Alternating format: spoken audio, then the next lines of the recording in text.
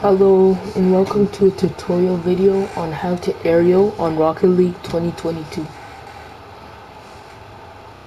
First, what you're gonna want to do is load into free play so we can start the training. Okay. Now after you're loaded into free play, you're gonna want to set yourself in front of one of the nets, right in front, and then so you can do the rest of the training. First, what you're gonna want to do is just practice to jump. Just press X.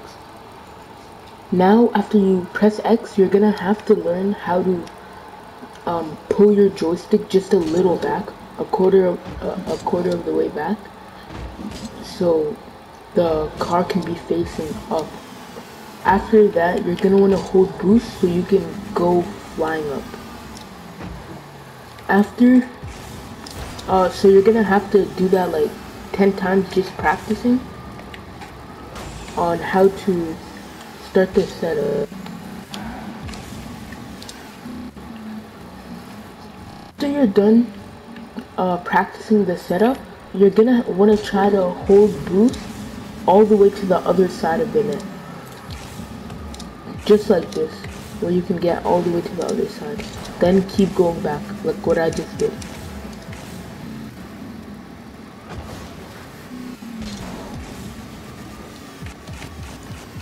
Just keep going. Do it about 10 times or until you mastered it. After you're done mastering that and practicing, you're gonna wanna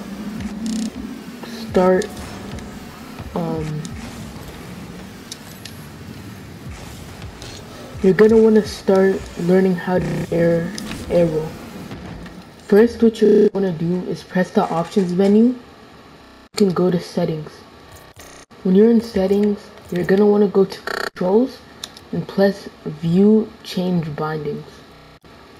Then you're gonna first want to take power slide and turn it to L1. After that, you're gonna want to make arrow a button, and also but the most important thing is to bind arrow right and arrow left. I prefer to do R1 and L1. R1 for right and L1 for left. What you're gonna see after is that when you're in the air and you hold one of those buttons, that it spins your car to be facing that way in a smooth motion. Now you can fly and do the crazy tricks, and hit the ball more precise in the air. Thank you for listening to the tutorial video. I appreciate it.